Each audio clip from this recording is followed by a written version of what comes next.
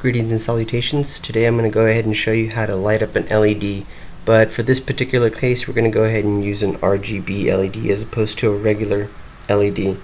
So if you want to make your way to Tinkercad, which has taken over circuits.io, then you would like to take out an Arduino, and then we're going to go ahead and look for, let's take out a breadboard as well.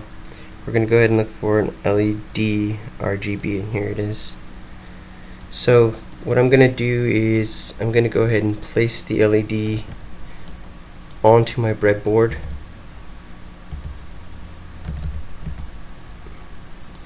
And so be sure that you place each of these pins from your LED into a separate row. So notice all these rows are in this orientation, they look like columns, but if you notice, all the rows are labeled numerically from 1 to 30. So be sure that you put each of these pins on your RGB LED into a separate row, not a column. And so I'm just going to go ahead and connect each of these two pins. This is the cathode, so the cathode is our ground, so we'll go ahead and connect it to our ground. So this is red. I'm going to go ahead and change this to red. Likewise, I'll change this to blue.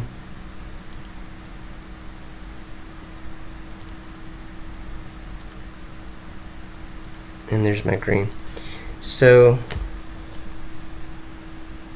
let's make our way to the code editor. I'm just going to go ahead and delete all of this. And first things first, we'll start with void setup.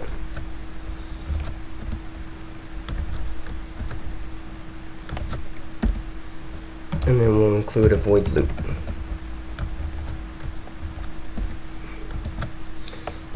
So in your void setup, you can go ahead and set each of those pins to outputs, because they're going to be outputting information. Well, in this case, they're going to be outputting light. So let's go ahead and make sure that we have pin mode, and the M is capitalized. So that's 11. We'll set it as an output, all of which are capitalized.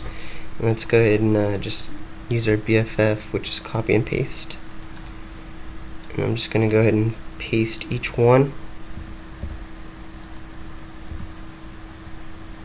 and change the values.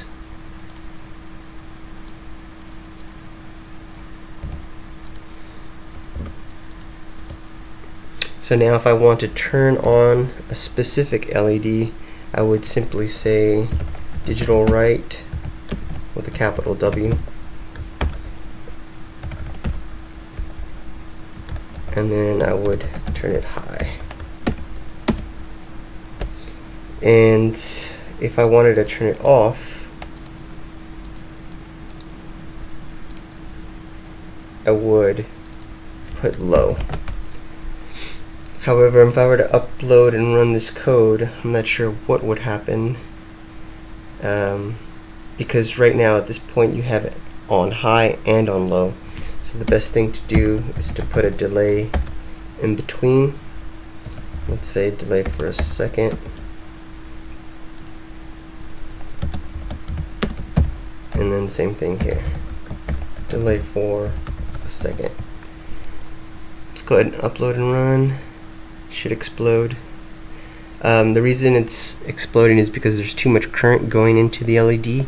So what you're going to have to do is you're going to have to use a resistor. So anytime you're working with LEDs, the best thing to do is limit the amount of current flowing through your LED by incorporating a resistor. So I'm going to go ahead and move all of these downward.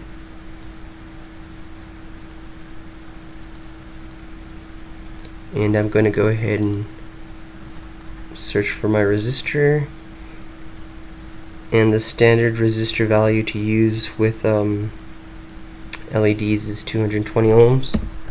So let's change that to not kilo ohms but ohms.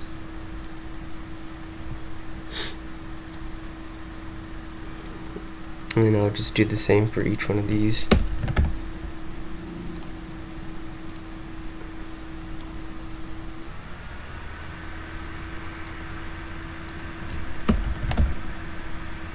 And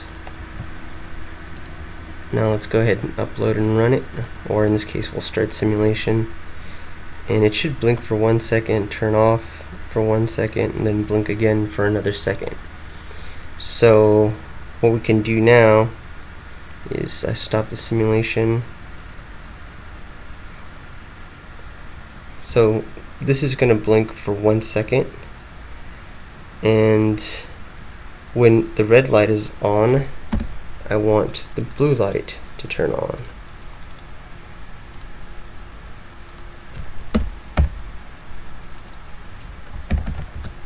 Sorry.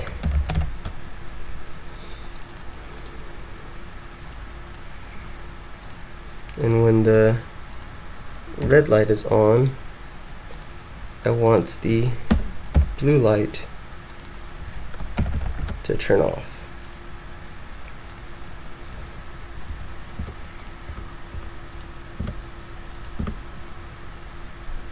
So we'll see how this works here.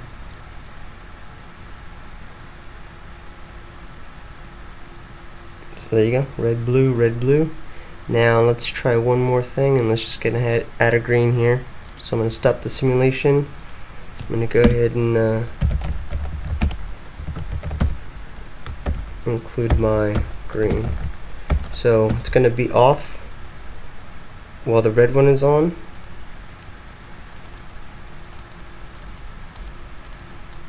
And then it's going to turn off while the blue one is on. And then I'm just going to copy, actually I'll copy and paste this entire section. However, in this portion, the only thing that remains on is the green light. So let's go ahead and